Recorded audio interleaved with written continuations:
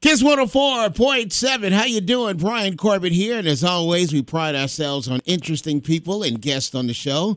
With us, we have Jason SEILER, who is the primary author and illustrator of the CompleteArtistBook.com.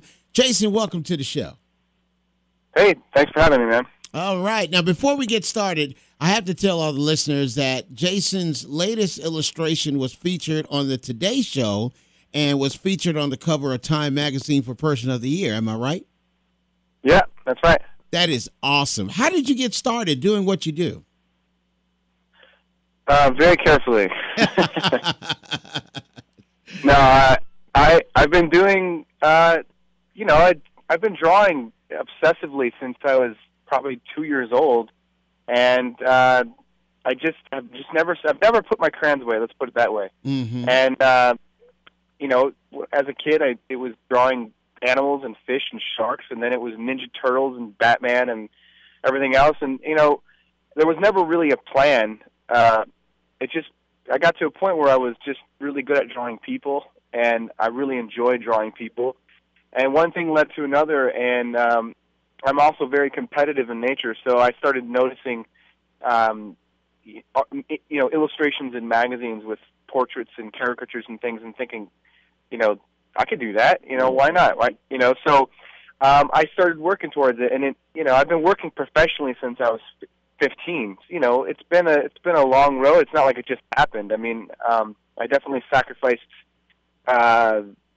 social time, friends in high school and everything else. I pretty much hung out with my best friend, the drawing table, and that's all I've really done since I was a kid, is just draw. So I'm not really surprised. I'm grateful and excited. Is really, it's a lot of work, but it's a great way to make a living. It's definitely something that's a part of your life, isn't it? Oh, of course. I mean, it's a major part of my life. I mean, it'll always be my mistress. Let's put it that way. People around me are just going to have to put up with it, or they're going to be annoyed. I like that. Yeah. Describe your book. It kind of captivated me because I was like, wow, just the title alone, TheCompleteArtistBook.com.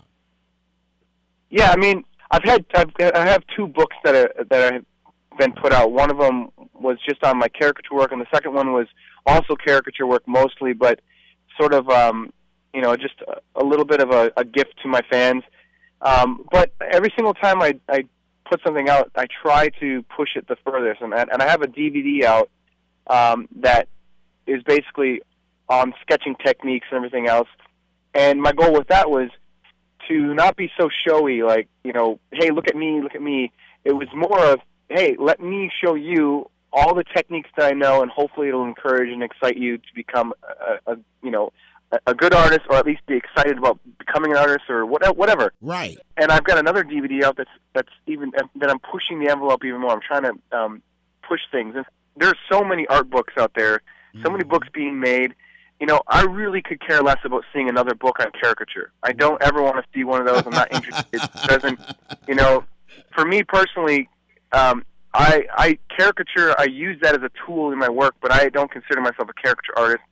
I'm not inspired or excited about caricature art.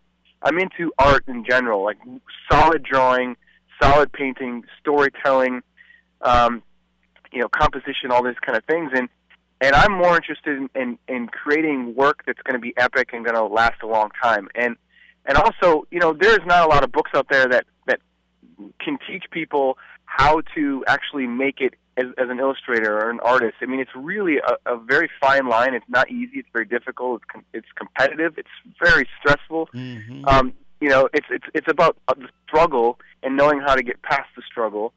And so I wanted to put together a book that's not just a book on caricature or just showing images.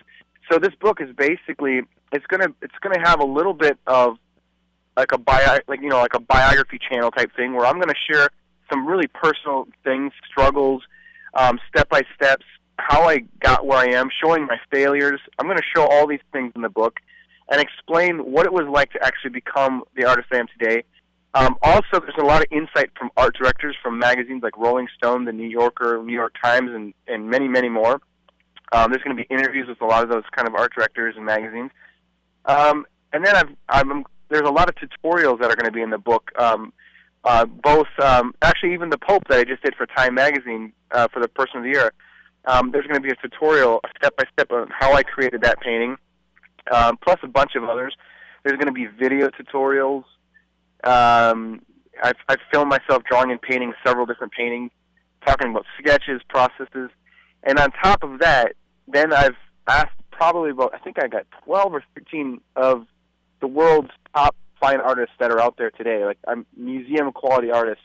And they've all been willing to be guest artists in my book, and they're going to share stories and tutorials.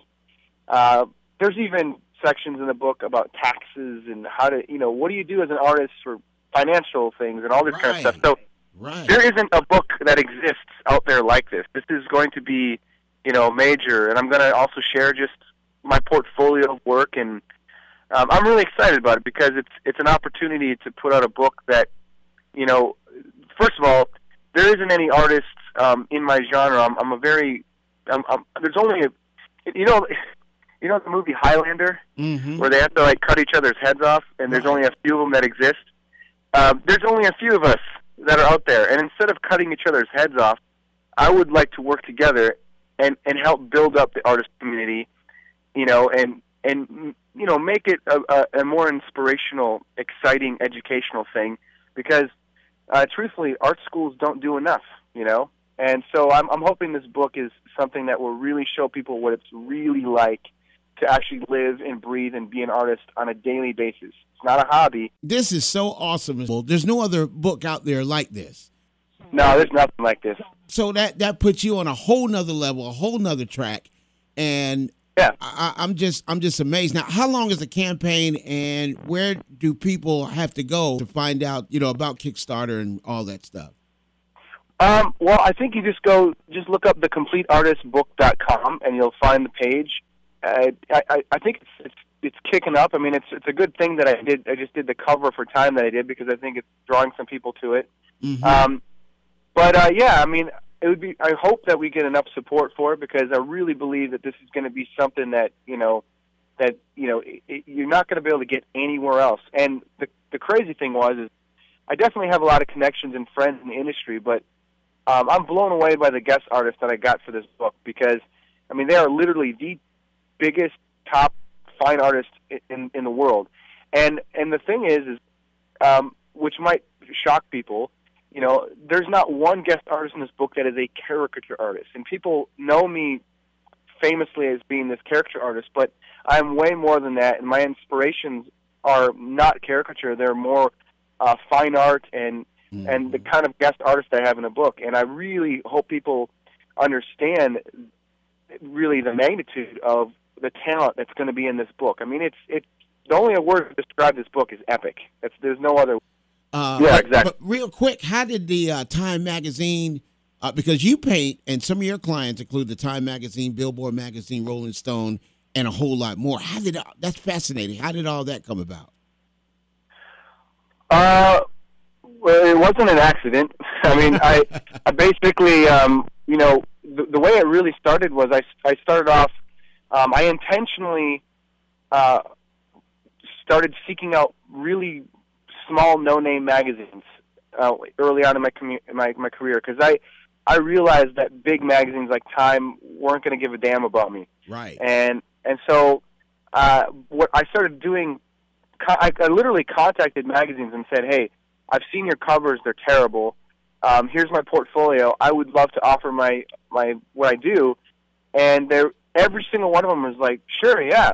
I mean, it was really easy, actually. And this is before Facebook and the kind of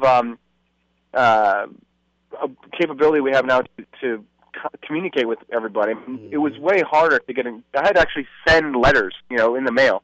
Right. And yeah, the networking was a lot differently then. And basically, I did a few covers, inside stuff, and eventually, what ended up happening was the last cover I did for this magazine. It was a painting I did of Napoleon Dynamite.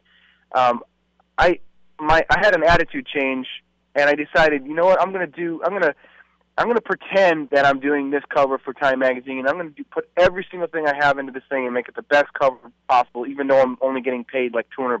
Right. And so, what ended up happening was I ended up creating like one of the best covers I had ever done at that time, and I had never worked for those magazines ever again. In fact, the next job I got was a painting for Time Magazine for this thing called the Time 100. And it was a very small little illustration.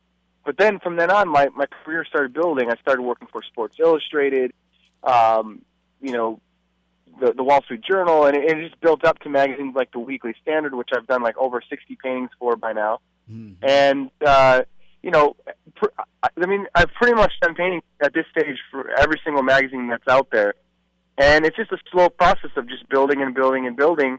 And, you know, I don't lose the passion for it, you know, like, every single time I get called by Rolling Stone to paint something for them, it's like this adrenaline rush and this excitement that I can't, you know, really explain. You know, it's you know, I just love drawing, love painting, and the other thing is, you know, you never stop pushing yourself. You never feel, you know, you don't want to be a stagnant, you know, little swamp in the middle of a lake. You want to be a flowing river, right? You want to always move and grow, and so I'm always pushing and pushing and pushing. So it's I don't really know what's around the corner. I mean, I've done about 10 interviews so far since the Time cover, and everyone asks me, like, what's next? You know, you've done probably one of the biggest things you could ever do in your career. And for me, what's next is, you know, whoever calls me next to do an illustration. Like, I just love doing it, and I can't wait to do the next one. And hopefully I do a lot more Time covers and whatever else from here on. But really, I just want to keep getting away with drawing for a living. It'd be awesome. All right, man. Well, really appreciate it, and good luck to you. Yeah, thank you so much. I really appreciate it. All right, Jason, thank you so much. Yeah, for sure. Take care, man. Keep it locked in. We got much, much more. It is KISS 104.7.